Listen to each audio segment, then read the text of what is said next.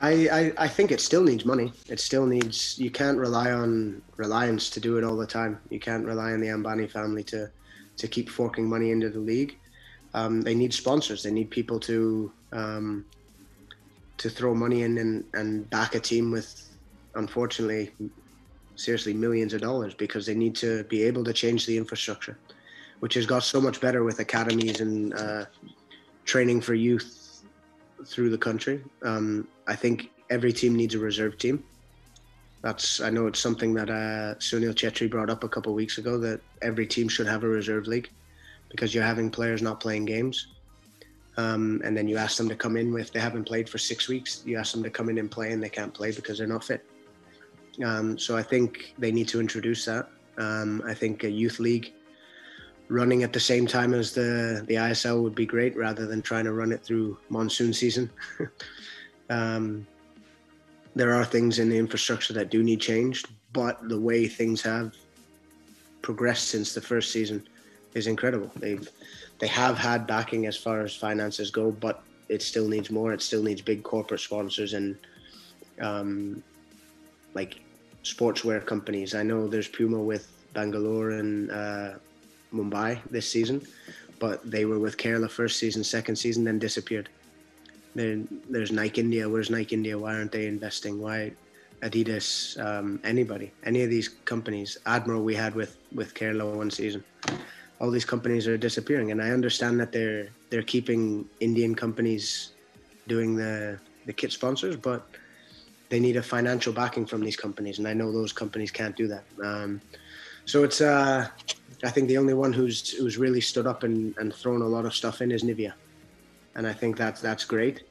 They need more, but the league, the infrastructure is great. The infrastructure is so much better than what it was, and I think it's definitely progressing. But again, I hate repeating, but it's still a baby when it comes to competing with other Asian leagues.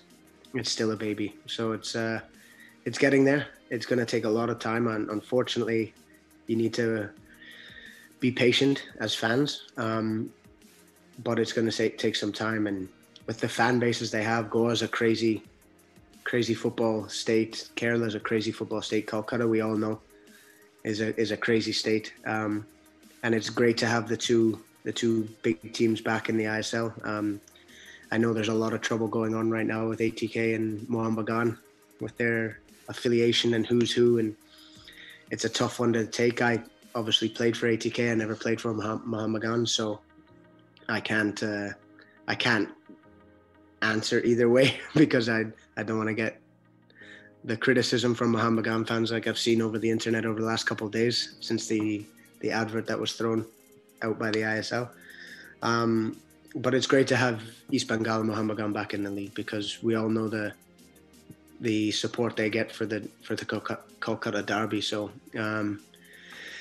tough for them this year. I think the timing of it is very bad with pandemic, that everything's being run in Goa. But I think when the league starts getting back to normal and everything starts getting back to normal, I think it'll be great to have these rivalries with your Kerala Chennai, Kerala Bangalore, Goa, Mumbai. I know Pune is not there, so you don't have the Maharashtrian derby anymore, but I think it's great to have these derbies, and with adding in the Kolkata derby, I think it's going to make the fanfare even a little bit bigger.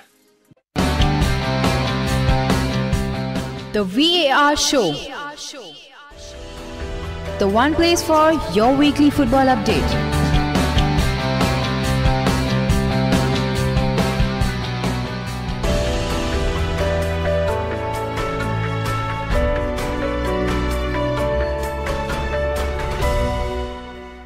So hello, a very warm welcome to the VAR Show, the show which talks about all the various major football leagues in detail. Today we are going to condense interviews, and we have Mr. Iain Hume, who has played for the likes of Leicester City, Preston North End, Kerala Blasters, ATK, among a host of other teams. So without wasting much time, I'd like to first thank Iain for coming on the show. Thank you and welcome to the show. And I'd like to begin by asking you, how are you and what are you doing these days? Just moved back to Canada. Been away, moved over to the UK 21 years ago. So as my career is coming to a close, it's me and the family have moved back over to Canada. So it's it's something new for all of us. Just coming back and got to look what's next, and hopefully I can get some things going, and I can get my career post playing going as strongly as my one playing did. Of course, and you like you said, like how you moved to England earlier, maybe in your life earlier, and there's a question which has been sent in. It was maybe down the picking order, but since you touched on that, I'll just bring it up. It is sent in by Bittu, and he has asked, like, you were, at least in the internet, according to him, the data shows you were born in Scotland and you went on to play for Canada. How and why did that happen? Yeah, I was born in Scotland. All my family's from Scotland. But we moved over to Canada when I was really young. I was a year and a half old. And I grew up there. I was there until I was nearly 16.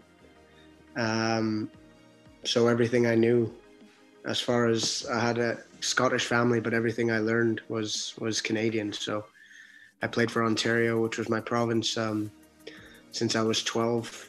And then I played for Canada from 15 years old. So it was the only one that I ever really wanted to do. And of course, like, it's been a while, I think, since you last played, and you have a lot of leagues where probably you took part, maybe the Premier League, which is going on, maybe the Championship, or even with the ISL, which is going to start. Do you miss playing? 100%. It's horrible. My career has been based around playing football for I moved over to the UK when I was 15. So my life has been based around it for the last 20 years plus. So it's to not be playing is tough, but unfortunately the way the world has gone, especially in football, it's a tough one to get into when you're out for a little bit. And I had a knee injury, and when I came back from that, it was I was 34 years old, 35 years old when I did my knee. So it's people always ask, will he ever be the same? And I got one chance to come back with Pune. Got messed around a little bit there at the start, and then I started playing, and I thought I played quite well. But then after that, came back to the UK, and at 35 years old, trying to get a club in the UK it's near impossible, which frustrated me. But I guess it's a matter of, that's it, just move on. Having played for so long, still trying to get my head around not playing, but I'll continue to play. Okay, not professionally, but I'll continue to play as long as my legs will let me. So, yeah, it's just I'm moving on to the coaching side of things now, and I'm trying to build a name for myself doing that.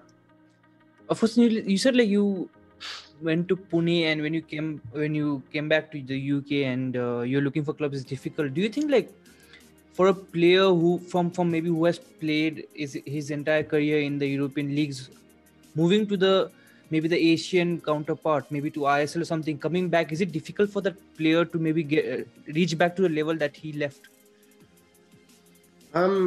It's a strange one to answer that, because I feel that, okay, I played for Leicester, I played for Preston, and I did very well there. I think I played some of my best football when I was in the ISL.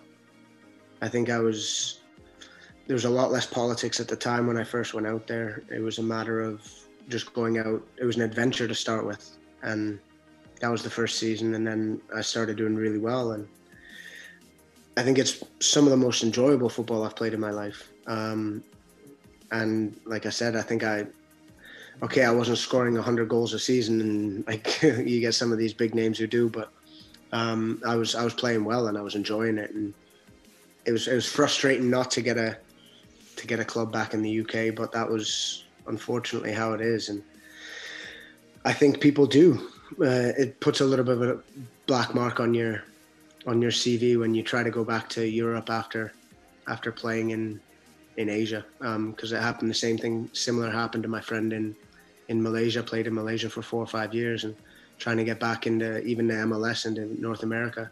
And people are like, well, you've not really done anything for the last couple of years. But he scored like 15, 20 goals for 5 years in Malaysia. So it does put a bit of a black mark on your CV. But I think that's people being fickle. They'd rather bring in somebody from a Premier League academy who's not played any professional games and scored 2 or 3 goals, but because he played for Liverpool, Arsenal, Man United, academies that they have a better career than players who've played 500 plus games. So it's frustrating, but it is what it is. You can't sit there and complain about it too much. You just have to move on, and I guess that's the situation I'm in right now.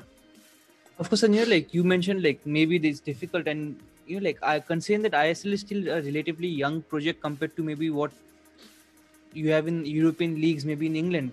So if you had to it might be difficult, but if you had to compare like ISL with in the current scenario with some tier of the English football, which would that be? It's hard to compare. Like you just said, the ISL is a baby. In terms of football, the ISL is a baby. It's been going 6 years. It's crazy to try and even compare it to any level. I think with how some of the teams have played over the last couple of years, with your Goas and Bangalore and with ATK over the last 6 years, I think the way they've played, I think they could compete with maybe National League, which is the fifth tier of English football. I think they'd compete.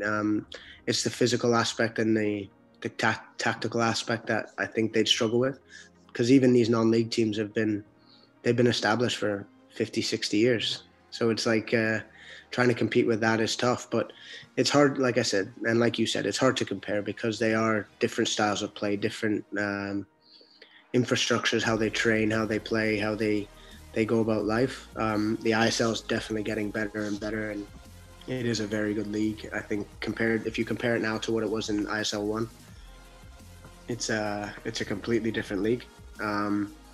It's moving in a great direction. I think the way the national team's playing, I know it's took a little bit of a back step with the new coach, but they're trying to get used to his philosophies and that. But I think on the whole, any fan who's watched ISL will tell you that the league has got better and better every year.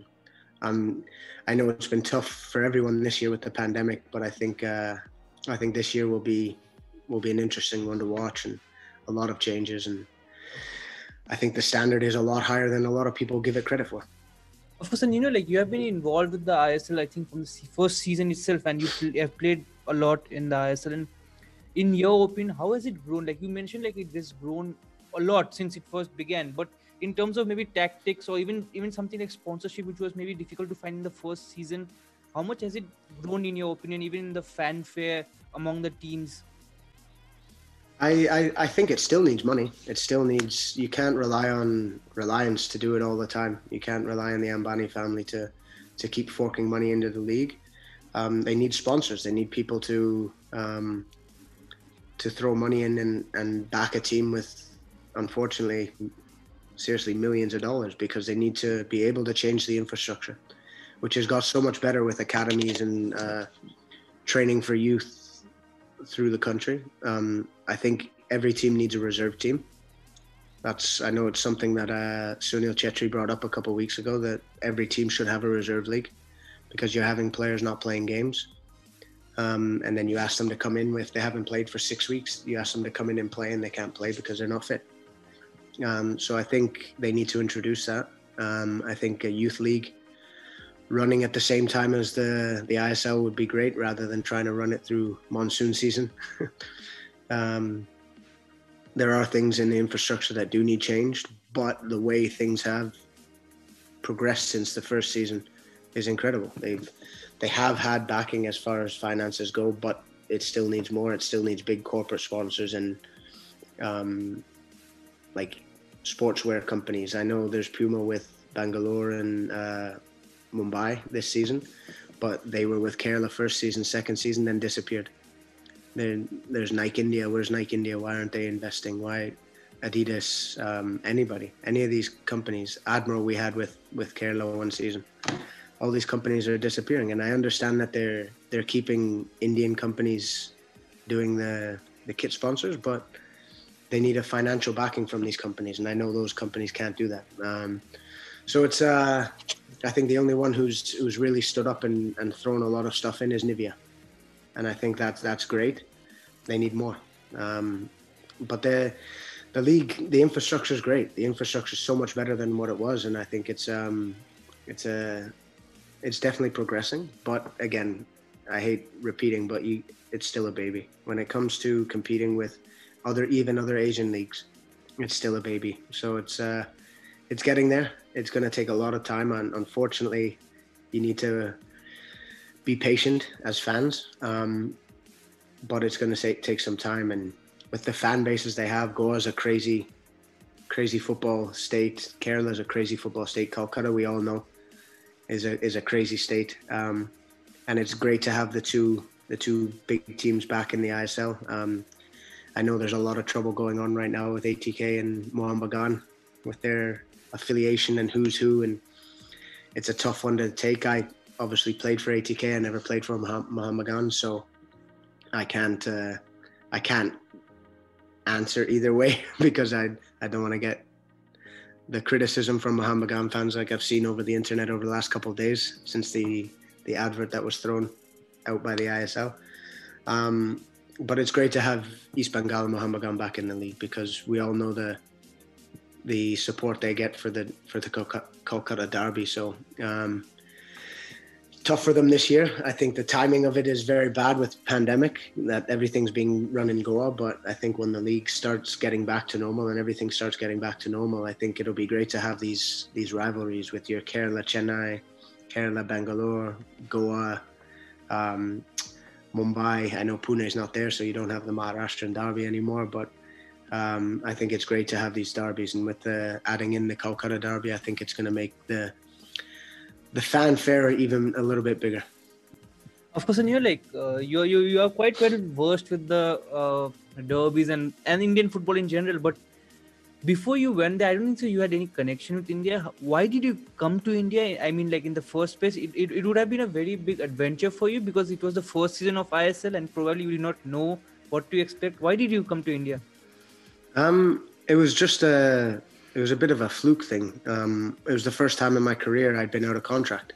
I'd always had 2, 3, 4-year contracts, and it's the first time coming up to 30 years old that I'd not had a year contract left. So I actually did an interview with a friend of mine for when Leicester City got promoted to the Premier League, and he doing his production stuff, he'd been asked to go out and work for the ISL, and he had a contract already signed with, I think, BT Sport, which is a big one in the UK, and he just said, "Oh, have you heard about this league?" I said, "No, I hadn't heard a thing." He goes, "Okay, well, speak to your family and call this guy and see what he says." So I spoke to the family, spoke to my wife, and then I emailed this guy just to see what the story was around it, and he's like, "Oh, thanks for getting in touch." He goes, "We'd love to have you on board if you want to come out." And it wasn't for finances. The finances weren't great, the first season especially. It was just an opportunity and to get a contract and just to continue playing rather than searching for a club for a couple months. So it was one of those, and I knew I'd be back by Christmas at that time. So it was literally pre-season and everything, and I was back home. Go out in September or end of August, start of September, and I was back home by third week of December. So it was interesting. It was great. The first season was good. It was, like I said, it was an adventure, but I had no idea about Indian football. I hadn't heard of the rivalry in Calcutta. I hadn't heard of the Kerala Sevens, and I hadn't heard of anything like that. And once I got drafted to Kerala Blasters, I started doing a little bit of searching and a little bit of research on Google, and I found out quite a lot about the game, and it was interesting. And then obviously, like you said, having been out there for the time I obviously learned a lot more about the league and a lot more about the I-League, and just to see it growing over the last 5 years, 6 years has been great, and it has changed an awful lot, and I hope it continues that way. Of course, and the next question is sent in by Syed Iain Ali, and it goes, I think, earlier to your career, and it's about when during your time at Barnsley, and you had a very devastating injury during your first season, the head injury that you had.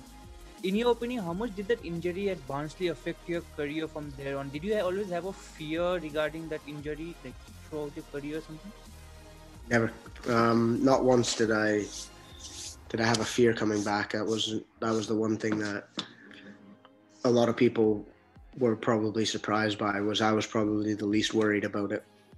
I think my physios, my family, my wife, they were always worried about me going back to training, going back into games and going to challenges. And it was something that never really bothered me. Do I think it affected my career? I think so. But that might just be me thinking that. Because even to now, everyone asks, how's your head? And it's been in 8 days, it's going to be what? How many years is it now? It's going to be, I don't know. I don't even know. That's the problem. I don't even know how long ago it was. I think it's 12 years. Yeah. 12 years in 8 days. It's going to be 12 years since it happened. So, but people still ask me, which is frustrating because I'm still here. Since then I've played probably 300 games. So it's not like it stopped me being fit, stopped me playing games. It is what it is. It's like people breaking their leg, touch wood. I know it's not a nice thing, but it's like people breaking their leg, doing their cruciates in their knees, and it's just a long-term injury. And I was just very unfortunate that that's what happened. But unfortunately, it's been not held against me, but always a bit of a question mark over my name. Of course, and you're like the most famous person that I personally know who has had an injury was Peter Cech. He used to wear the protective gear. Did you ever consider wearing that while playing? No.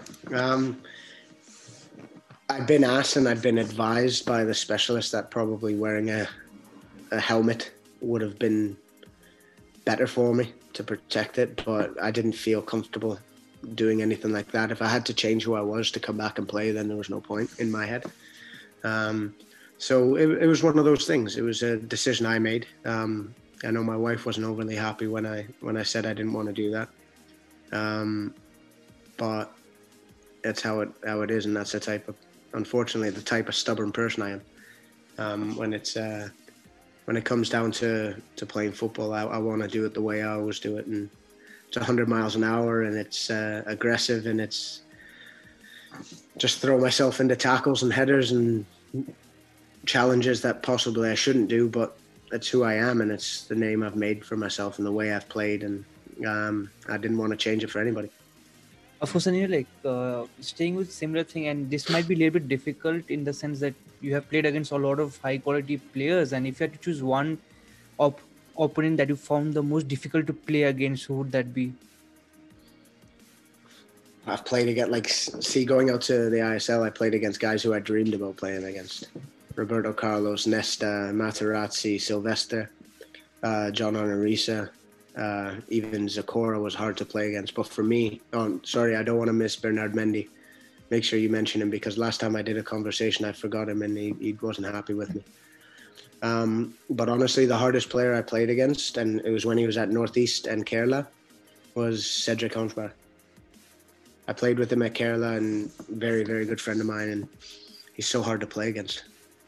And I don't want to forget Aaron Hughes as well, because I'm a friend of his as well, so I don't want to forget about him. But Cedric Hongsbar was the hardest guy to play against in the ISL when I was out there, and he's one of the toughest I've played against in my career. And he's just so smart. He's not slow. He looks, because he was a bit older, people thought he was slow. He's not as slow as people think, but he reads the game so much faster than everybody that I played against out there. Also Sandesh Jingan, sorry, I want to say that because my button. Padgy will kick me next time he sees me if I don't mention him. But no, Cedric Hongsbar was such a good guy, but he was so horrible. He was always there, and he'd kick you and push you and pull you, and he was just tough to play against. And I think for me, he's one of the hardest I've come against in my career, and especially in India, I think he was the hardest. And in terms of England, which player was the most difficult you played against? I don't know. I played when I was at Pune. I played with Matt Mills. He was very tough to play against, especially when he was younger. But there's not a lot that I can think about that I played against Harry Maguire when he was young, and he obviously gone on to an incredible career, but he wasn't amazing when he was a kid. It was one of those. I think he was 18, 19 when I played against him, and he wasn't amazing. He wasn't half the player he was now. But I couldn't really label one from the UK that I worried about. when I played against them. There's a lot of guys who are tough, but nobody that I actually looked at and thought, oh, I'm playing against this guy again. If I had to pick one, I'd say probably Julian Lescott. When he was young, when he was at Wolves before he moved to Everton, he was incredible. But again, I only played against him a couple of times, so it's not somebody that I go, well, I'm worried about playing him. Of course, and we'll move back to India, and like Kerala Blasters and ATK, now ATK Mohun Bagan are the biggest names in the ISL, and you have played for both. Which team is better equipped management-wise, and whose like fans are the better in your opinion? Better equipped management-wise, it's a tough one because Kerala have changed management. They've changed their backroom staff. The only one who's still there is the owner's still there, Mr. Prasad's still there, and Ishfaq Ahmed. That's the only ones who are still there from when I was at the club. If you look at ATK, they've been the same management from day one. They've not changed much, and I think they had a couple tough seasons when they brought in Sheringham and Westwood, and then Coppell trying to change it back from after the other two had come in. So it was a tough one for them for those 2 seasons. But as soon as they brought Antonio Habas back, you see that the club they win the trophy again. So 3 times in 6 years is an incredible feat, and they've still got the same owner, Mr. Goenka's there. Obviously, they've joined with Mohun Bagan this season, so there's only going to be more power as far as the fan base goes. For me, it's hard to compare because I had one season in Salt Lake with the full stadium. Then second season, we played in a different stadium because they were running the Under-17 World Cup. So we played in the smaller stadium, so the fan base was a lot less. But whenever I played in Kerala, the fans were incredible. We had 50,000 every game. And they're just crazy. I think that's the safest way. They're just football mad. And I think for me, and this isn't any knock against ATK, because I know ATK and Kolkata have massive fan base. I think the most passionate for me is the Kerala fans. Of course, and but you won the league with ATK, and how was it like playing against Kerala after having played for them in the first season where you performed extremely well, and then going to ATK? How was it playing against Kerala? It's football. Unfortunately, they brought in a win player of the season in Kerala. We lose in the finals to ATK, which was a tough one to take, but then management changed the coach. They changed everything, and the new coach, Peter Taylor, came in and decided I wasn't needed, which it ticked me off. So unfortunately, going to ATK was an issue that didn't really bother me at the time, because Kerala told me that they didn't need me after winning Player of the Year, which is a strange one. So ATK came in, and they were co-owned, or they were in a partnership with Atlético Madrid, which for me was an incredible opportunity. It helped me get 2 seasons in Spain after playing for Kolkata. So it was, I think it was just the way they went about things, and playing against Kerala was tough. Obviously, playing in Kerala for the final, but it was what it was. It's another game of football, a chance to win a trophy. And okay, I've never scored against Kerala, which the fans and everybody continually tell me. I never scored against Kerala with Pune or with ATK, but I went home with the trophy, which was amazing. We won the league. It was tough doing it in Kerala, but we had to do something. We had to win the game, and I think football is exactly that. 90 minutes. Doesn't matter who you're playing against. It's as soon as you cross the white line, it's a battle, and I think that's exactly what it was. Of course, and you have been one of the most influential imports in ISL, considering all the foreign players from the first season. But apart from yourself, if you had to choose one other foreigner who has the most impact in the league as a whole, who would that be? Whoa. It's a tough one, because it depends on if you're looking over the course of it all. It's a hard one to narrow down, because you have Corminas came over and he was incredible. Like the guy just scores goals, even if people watching and think, oh, he's not doing much in the game, and then he scores 2 goals. Like Mendoza came over for a season and a half. He was incredible. Elano for the first 2 seasons was incredible. Mendy for the first 2 seasons was incredible. Cedric Hansbart was the same. Thierry, for me, Thierry's been huge. Borja, when he was at ATK for those 3 seasons, was incredible. Like, for me, he's the best midfielder the league has had. I think he was just a perfect player, perfect pro, and just a great person.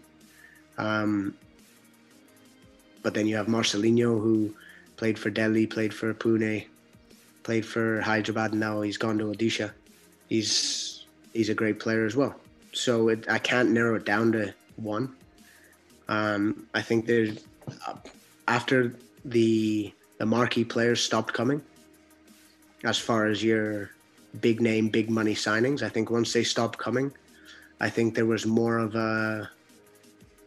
an affiliation with the fans and the players, because at the time it was all this massive names, and hey, don't get me wrong, they brought a lot of eyes to watch ISL from around the world because of who the players were, but there wasn't a massive benefit for me on field from many of those players. I think apart from Elano, John Arnorisa came out and did very well. Apart from that, I can't really think of many players who came out and stood out. And like, I'm not sure I understand.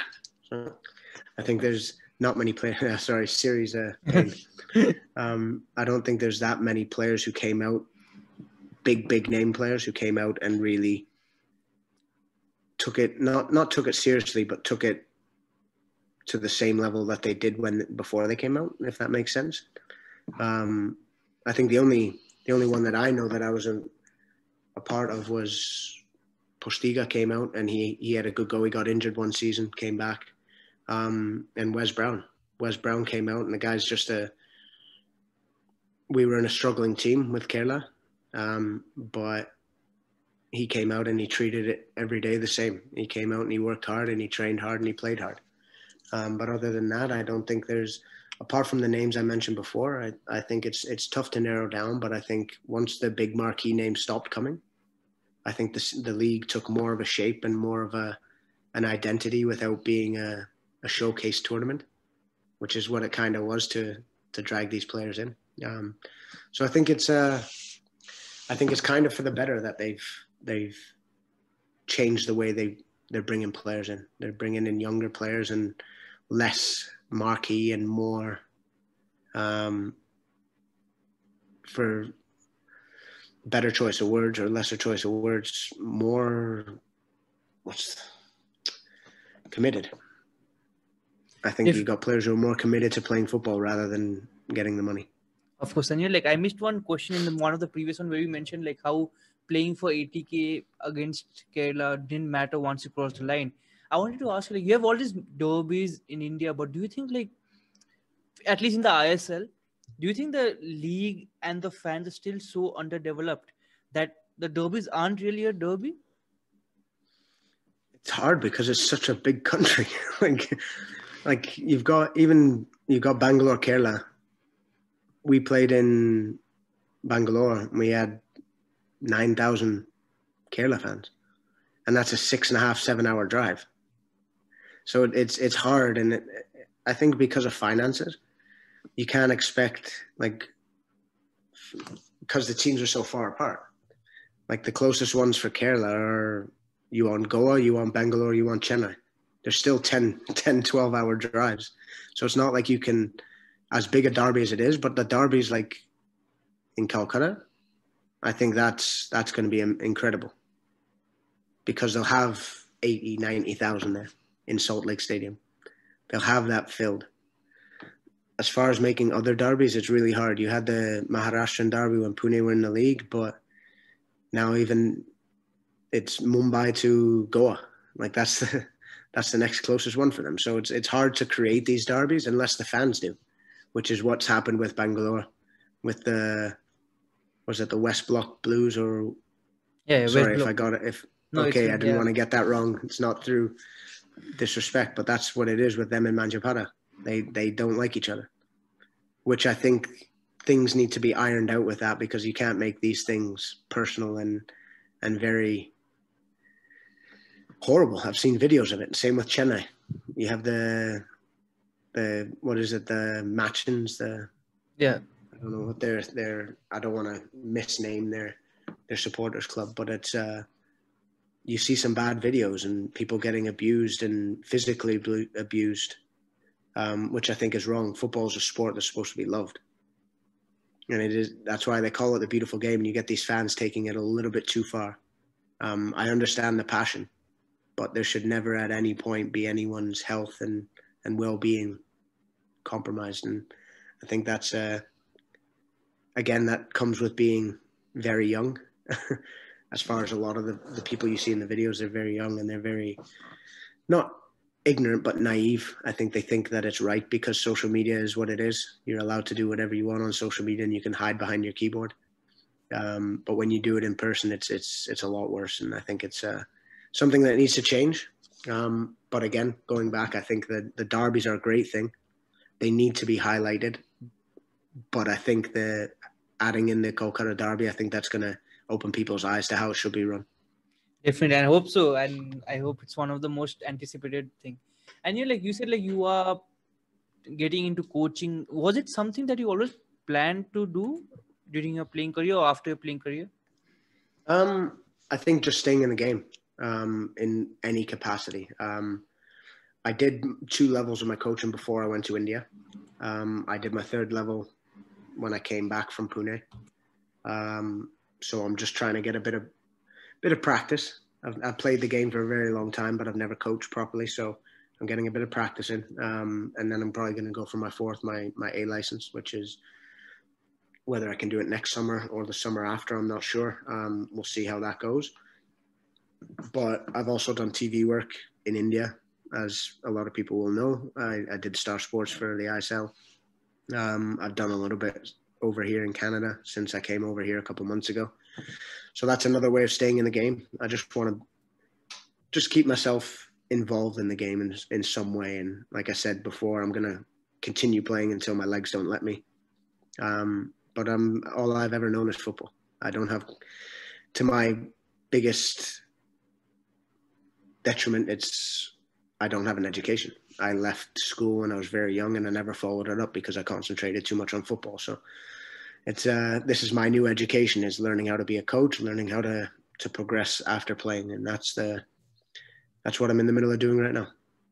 Of course, and football itself has been, I think, very, very educational for you in many aspects. I wanted to ask you have traveled far and wide in terms of football. And I definitely know one story about your transfer. Other than that, what is the most bizarre or shocking incident that you ever came across during your association with football? Oh, I don't know. That's a hard one. Put me on the spot there. You could have passed me that question before, and I could have had a little think about it. Nothing really, because with playing with Canada, we played a lot in Central America.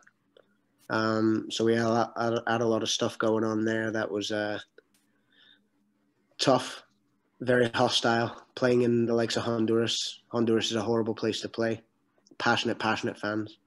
But getting bags of pee thrown at you and toilet rolls thrown at you and spat at and food thrown at you I think that's one of the most shocking things. I'm not sure which story you know, but I think in India we didn't have many shocking ones. We had one hotel in Goa where we were there for pre-season. We had one hotel, and we had 25, 30 people there. And we had one elevator that could fit one person in, and then you're going up the stairs, going up to your room, and there's dogs laying everywhere. And that was an interesting one for us all. That was in our first season with Kerala. But other than that, there's nothing really stands out that's shocking. That's sort of out of the norm. But if you'd have let me know beforehand, I might have been able to think of a few more.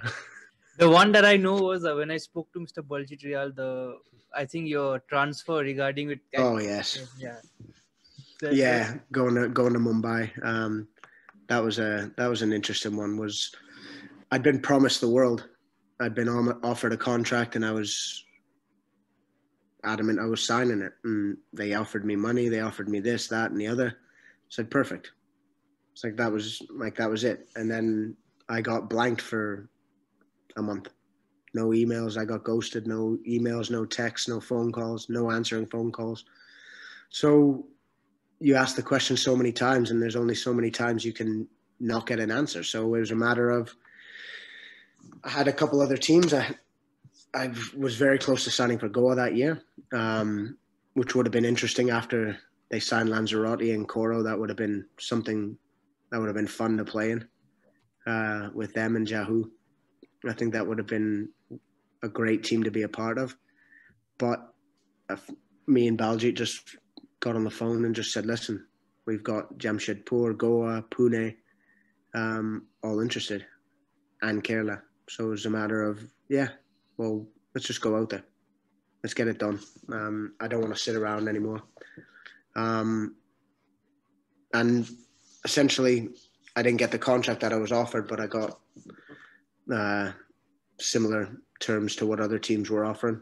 A couple of teams were offering a little bit more maybe, but it wasn't about the money at that time. It was just about the little bit lack of professionalism, which is why we went out there.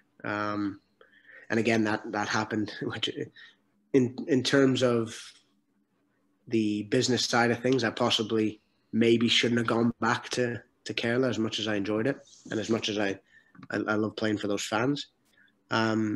Because less than a year later, I get messed around again. So it was a bit naive for myself as a 33, 34-year-old to accept people on face value and their trust. And but yeah, I got promised the world, and then the same thing happened a year later, and I was out of contract and with a knee injury and told to go and find a club. So that was frustrating. But yeah, that was going to Mumbai for 48 hours was crazy. Me and Baljeet and a couple of the other agents from Inventive Sports, we'd sorted things out over the 48 hours. And like Baljeet said to you, I remember watching it. He was literally in the taxi on the way to the airport, proofreading my contract. So it was that was a little bit of a mad one. Of course, like in terms of your career as a whole, if you had to choose one coach or a person who had the most influence on your career, who would that be? Ooh. Person, I'd have to say my dad. He wasn't a player, he wasn't anything like that. But he was just a motivator, and he was my best ever coach when I was a kid. And he's always been there. He's always been biggest critic. Hammers me when I don't play well. When I play well, little pat on the back and come on, next game you can go again. But I think the way I play and the type of player I am, how I don't like giving up, is based on my dad. He's had MS for 30 plus years, 33 years I think he's had it for now. And he's still walking. Not much, but he's still walking, and a lot of people get it for 6 months, 8 months, and they're in wheelchairs. So he's had it for 30 plus years, and he still worked for 15 years, 20 years with it, but didn't tell anybody. So yeah, I think he's the one who's probably pushed me the most to be the type of player I am and the type of person I am. If I'm going for in football, I think I had one coach at Tranmere Rovers, Brian Little, who used to manage Aston Villa. I had a great relationship with him. Got on very well with him, and he taught me a lot over the 2 years that I worked with him. And then in India, I had Antonio Habas. I only played with him for the 1 year, but I got on so well with him, and even with the language barrier at times, there was still a massive amount of trust there. And I think that's the people that I can look back at and say, yeah, they had a really good impact on my career and the way I am as a player and a person. Definitely. And we're getting to the end, and I'll ask you last 2 or 3 questions. And the first of them is like, you have had a lot of like high moments in your career, but if you had to choose one moment as a standout moment, which one would that be? Whoa. I've got a few. It's hard to pick one. I think I played for Doncaster. I was on loan at Doncaster Rovers, and we won the League One on the last day of the season against Brentford, which was incredible. I think that was the most,